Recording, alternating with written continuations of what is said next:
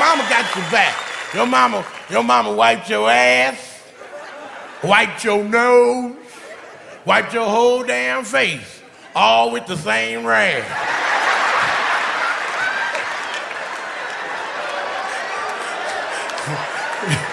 I learned my lesson on that.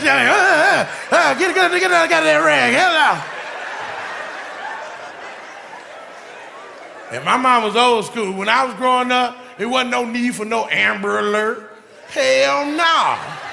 I wasn't getting abducted back then. Hell no. He wasn't. When my mom putting that Vaseline on my face so I could look shiny and new at that bus stop, she give me some real good advice.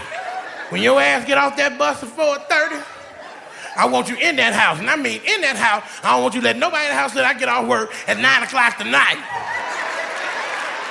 You got it? I got it. Everybody in the house, you got to work at 9 o'clock.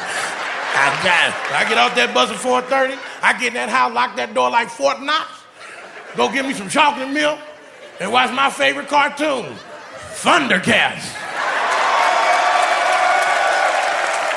Hell yeah! Thundercat. Oh!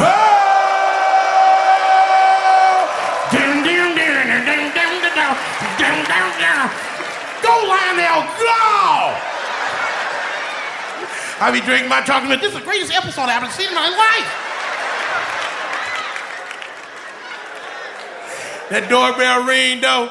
Bing, bong. I'm like, who could that be? I go, who is it? Baby, it's your grandmama. Open the door, let your grandmama in the house. Sorry, Grandma. My mama said not to let nobody in the house. And she meant nobody in the house till she get off work at 9 o'clock tonight. Oh, baby, now grandmama came all the way over here to see you. You know you can let your grandmama in the house. I love you too, Grandma. Now, baby, I done got 2 buses to come over here. Hello, Grandma, I love you too. But my mama said not to let nobody in this house. She meant nobody's house till you get off work at 9 o'clock tonight. Now, you welcome to catch both them buses back to your house. Or you welcome to sit on the porch and wait till she get off work at 9 o'clock tonight. But could you please excuse me? I got to get back to my Thundercats and my chocolate milk. And I go back and sit down. Go, Panther, go! Next thing you know, the doorbell rang again. Bing, bong. What does she want? Nah!